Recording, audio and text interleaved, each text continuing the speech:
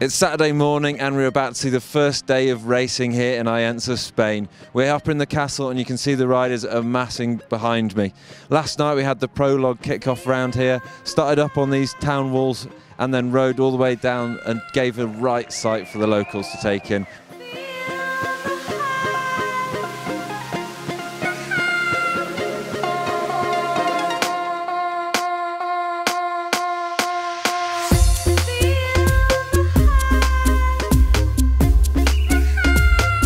We also managed to catch up with a couple of the men that are looking to take hold of the championship this year. Got 2 races to go and you're 230 points back in the series. How are you approaching these last 2?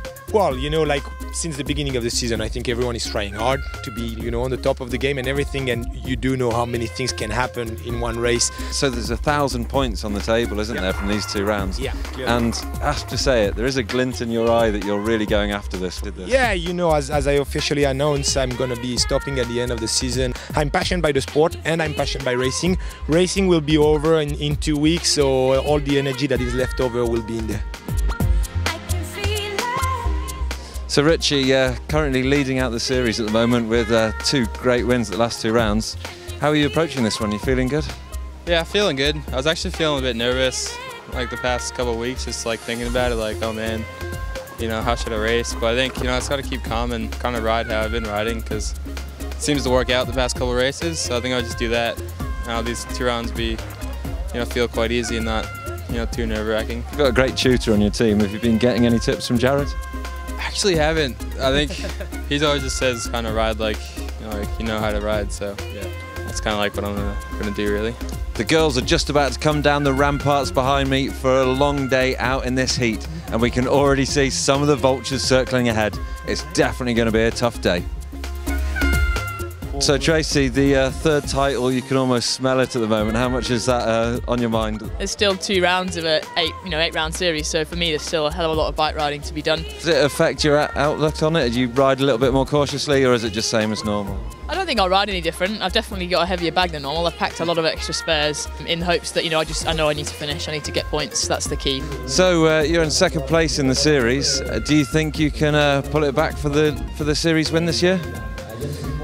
I don't know if I stay second, I will be happy, because I crashed 2 weeks ago. I was in injury on my knee, 10 stitches. This weekend I ride my best I can do, but after we will see.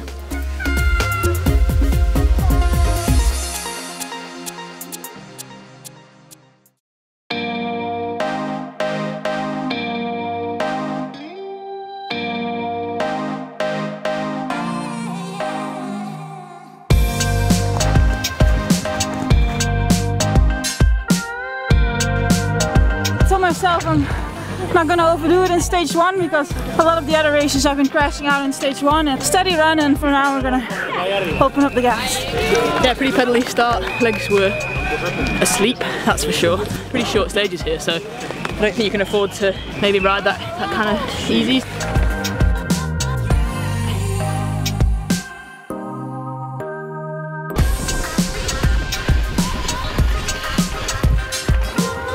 I'm just glad to get that one out of the way, because I flattered twice on that in practice. The trail and the ground really look like home, so we have the feeling to ride at home. Yeah, I think I just got a win on that stage. Pretty excited about that, because that was one of my least favorites. I don't know, I just like stayed on the bike, didn't have any like weird moments.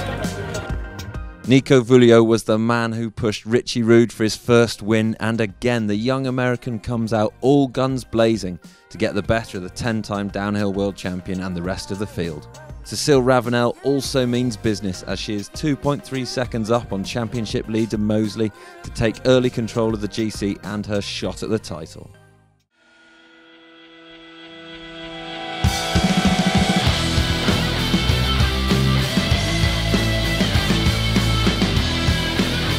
Number 2 was very physical. Yeah. Very physical. It's just bearable. But it'll be interesting if some rain comes.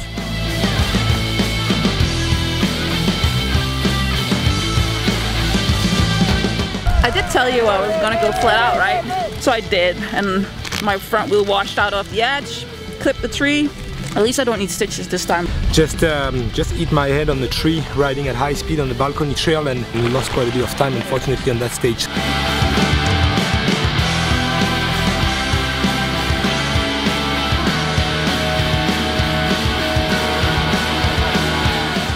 Fabian Burrell crashes, all but putting himself out of contention. It is these cruel and tiny moments that can have huge ramifications in the outcome of a race. Another French title contender, Florian Nicolai, also damages his chances with a 19th. Ruud continues to dominate and Mosley takes back control of her destiny.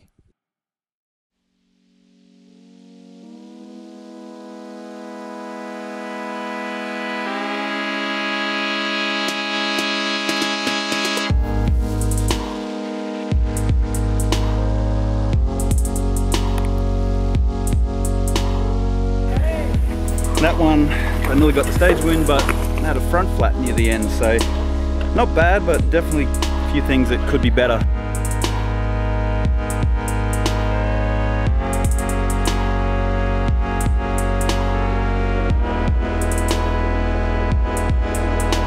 Now there's some places you can see all the mud and then just like dry dirt underneath. So it's pretty cool. Yeah, it's kind of nervous coming into it, but went well, looks like.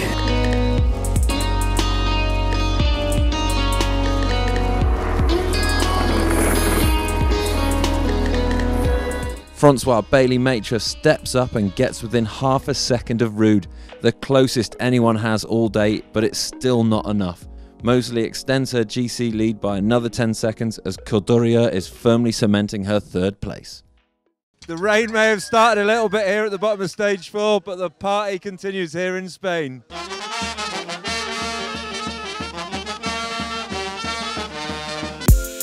I'm seeing birds looking fly, sunbathing like they're being cleaned by the light. I'm pushing as hard as I can, no matter what. I don't want to crash, and I had like no big mistakes.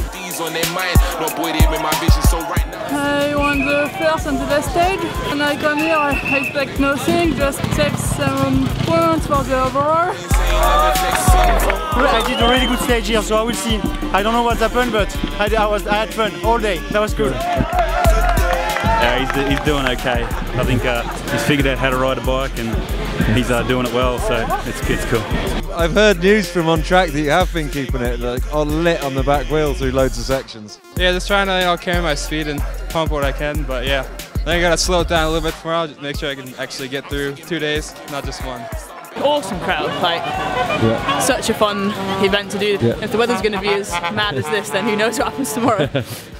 Tracy Mosley is 25 seconds up in the women's category and looks like she's on course for the GC win and the championship. Title contenders Vulio and Burrell end the day strong with a 2nd and 4th. Where Vulio is only 18 seconds back in the GC, Burrell is over 40 behind as Ruud has a 14.4 second lead over 2nd place Johan Borelli.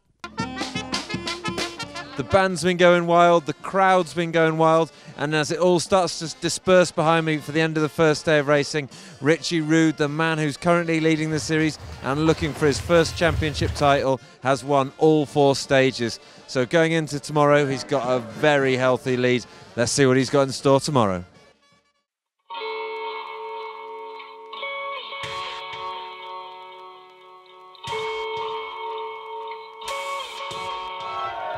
Loads of people out already, like totally going wild for everyone. Yeah, it's been good. Really good start today.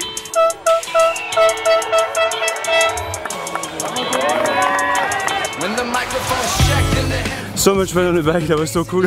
I was even laughing sometimes during the stages. That was a pretty mad start to the day. Just a minute and something sprint, and messed some lines up and it was so short. I was going a little too quick, didn't go right enough, and pretty much went like 10 foot to flat.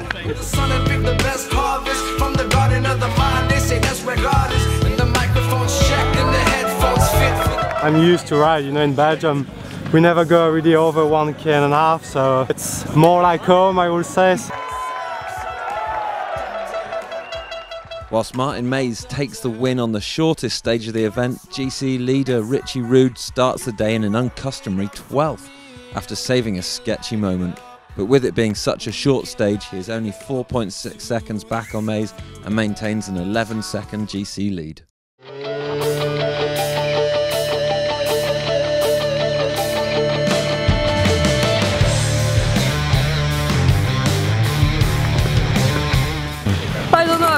like to push really hard on stage 5. I've made like mistakes, but I can feel like my legs are super tired today. I just hit a rock and I heard it going. I was like, psh. I'm like, no. Yeah, I know, it's just Tracy's amazing. She always takes care of everybody.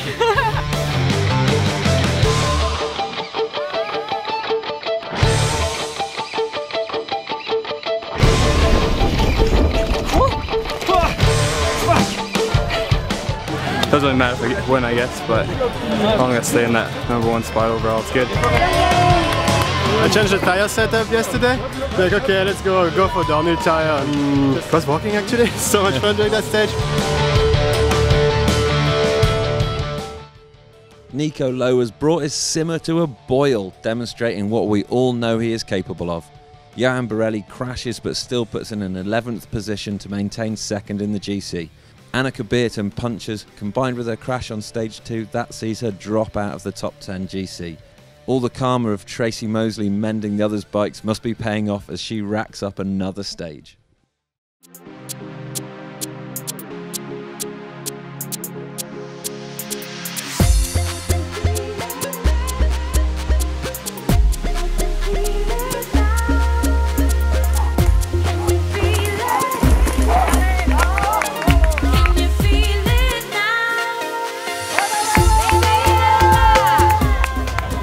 One of the few times I've felt like, you know, how I was feeling all last season, really, just still trying to find that rhythm. And good to get one over on the teammate. Yeah, for sure. First time I've beat him in a stage for a while, actually, so it's cool.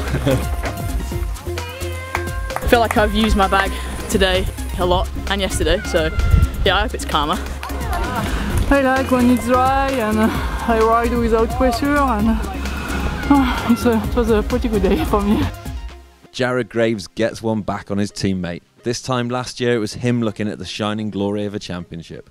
Ruud may have a handsome lead, but one issue and it could all be gone. Whilst he is looking on course for the win, there are 5 riders who are battling hard for the other 2 podium positions. We're at the bottom of stage 8 and we've been chasing the race round all day, and as you can see from behind me, these are the amount of supporters, the whole mass of them also chasing around to support on the stages. It's been incredible here in Spain. These guys certainly love their bikes. And now we're going to head up into the hills and see the final stage of the day and see if Richie Roux can hold on to it for the big win here. You keep on calling me out. You keep on calling me out. You keep on calling me. It's the final corner of the final stage, and as you can see on cue, there's the thunder behind me, and the entire course has changed, I reckon. We've gone from dust that you can see underneath this mud to all this stodgy stuff, so a real spanner in the works for the final riders down the hill. I'm getting out of here, it's too wet.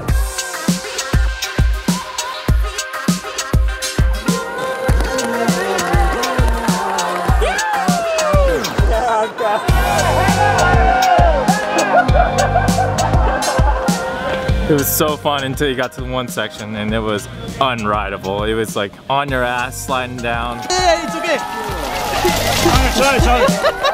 Chris, it's been an absolutely incredible weekend's racing, normally under the blaring sun, but final stage, loads of rain. Can you explain what happened? Yeah, well, I think, you know, when we first looked at coming here, they said it only ever rained for about 20 days. What they didn't tell me was that it had like a year's worth of rain within, you know, those 20 days.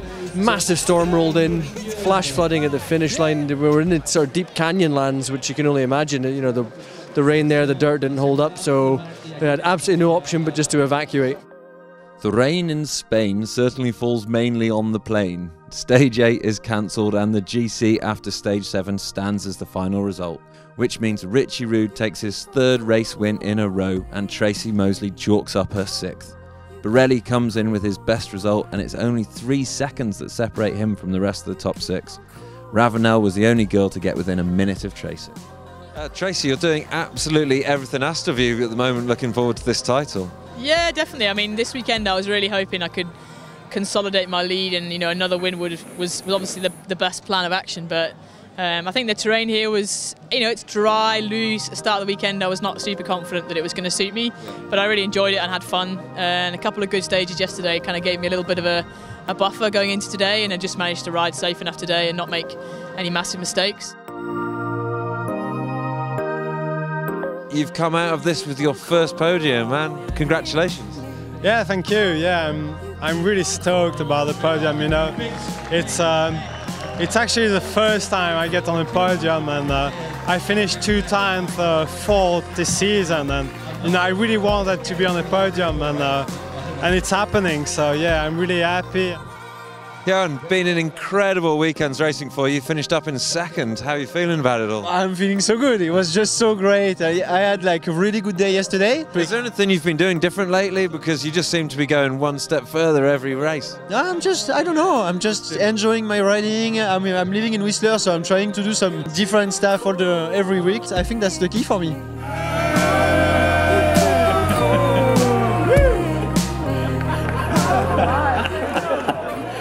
Richie, it's 3 in a row. How are you doing this? Yeah, I don't know. It feels pretty good. It's so weird, like when you kind of come in the season, you're like, yeah, I'll do top 5s, then you end up winning 3 in a row, and it's just like, yes, it's a big relief, and like coming to the last race now, I think I have a pretty solid lead with points and stuff. So yeah, pretty amped at the moment. The man who could be king, Richie Rude, is striding ahead with a 300-point lead. There's 500 points on the table next weekend, so there's only 3 riders who can mathematically challenge him, but it will be a tall order. After a poor event for Borrell, Clements moves past him into 3rd. With a great performance, Johan Borelli moves up into 9th. Tracy Moseley extends her lead by another 50 points. Now she only has to really finish the final round to take the title. The top 3 stay the same in the team rankings. Lower down, Cannondale, Giant and Yeti all step up 1 place each. As the clock tolls 8 behind me, it is the end of the weekend racing here in northern Spain for the 7th round of the Enduro World Series. But what a weekend we've seen. It has had absolutely everything, from baking sun that saw the riders struggling to take on enough water. We had a final stage that was cancelled because there was way too much water, with the heavens opening. But I don't think anyone will be complaining, because the riding's been incredible and the hospitable fans have been unbelievable. I'm going to go off and get myself some paella and San Miguel, and we'll see you next week in Finale Ligura to see if Richie Rude and Tracy Moseley can wrap up those titles that they are so much in control of at the moment.